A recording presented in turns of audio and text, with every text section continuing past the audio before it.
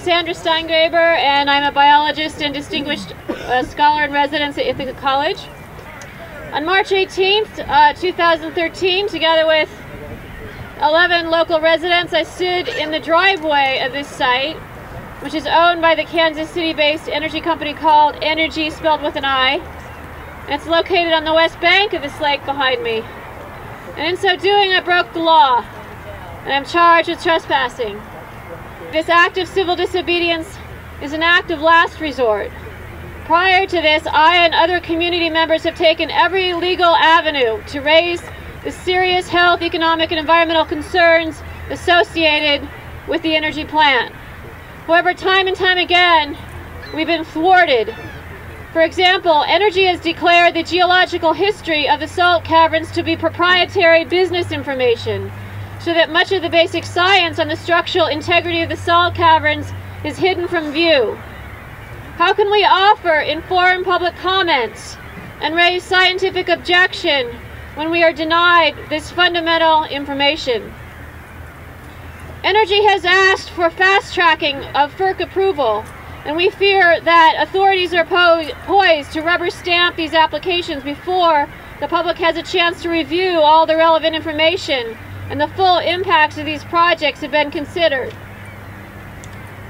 This act of civil disobedience was also undertaken to bring to attention the fact that this company has been out of compliance with the Clean Water Act for every quarter for the last 12 quarters, which is as far back as the data go, exceeding its effluent discharge limit. For this behavior, the company has been fined not once but twice, to the tune of over $30,000. Effluent discharge means that the company dumps chemicals directly into this lake, which is a source of drinking water for 100,000 people. It is my belief that paying trivial fines does not excuse the crime of salting the lake. And because I have such a high respect for the rule of law, I will not be choosing to pay a fine for my act of trespassing and will instead show responsibility by accepting a jail sentence.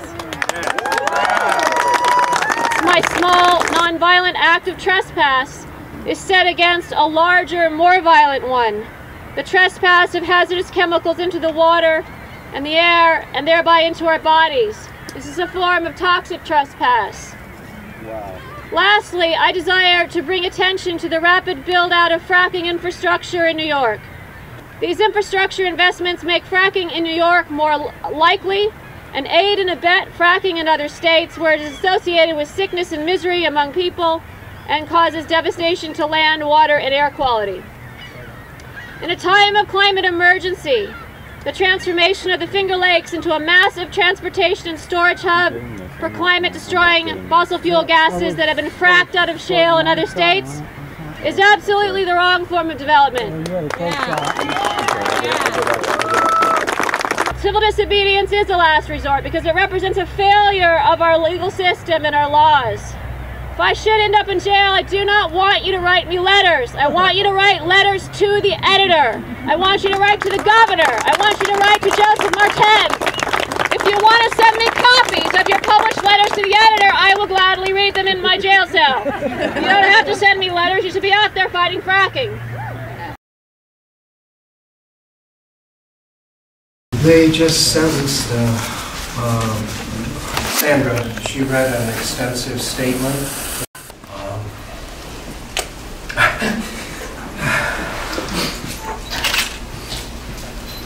Made a lot of people in the courtroom cry. And they sentenced her to 15 days in prison.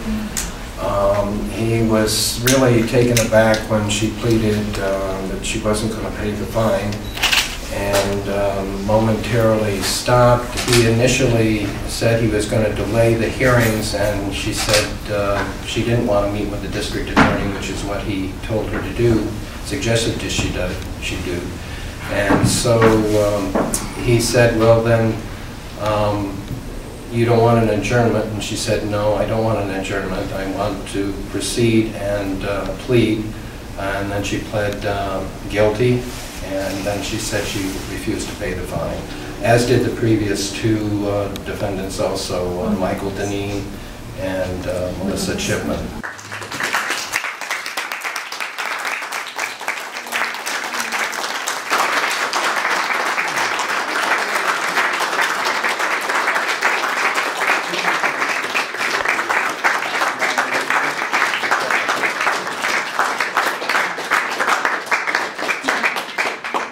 Thank you, Sandra. Go out and fight. Write letters to the editor. Yeah, thank you, guys.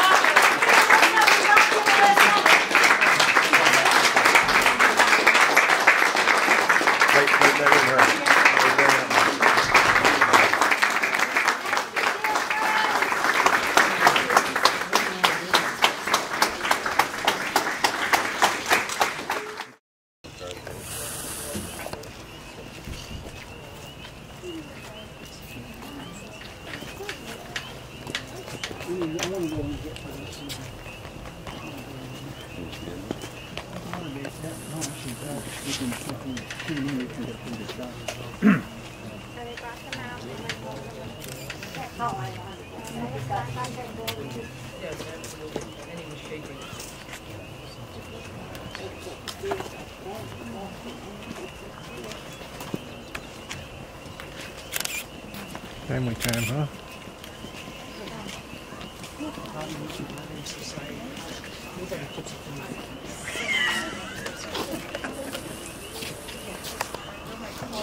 Yeah, I know. Quarters.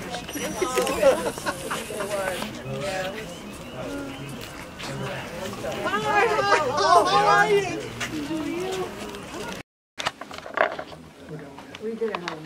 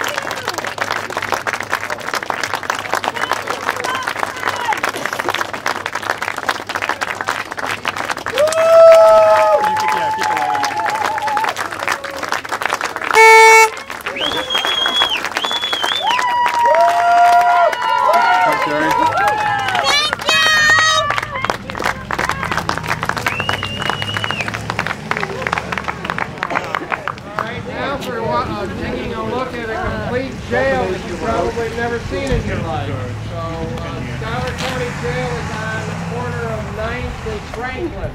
For those of you who would like to join us. That's where they're going to be processed. You can go down the hill. You can go down the hill. Go down the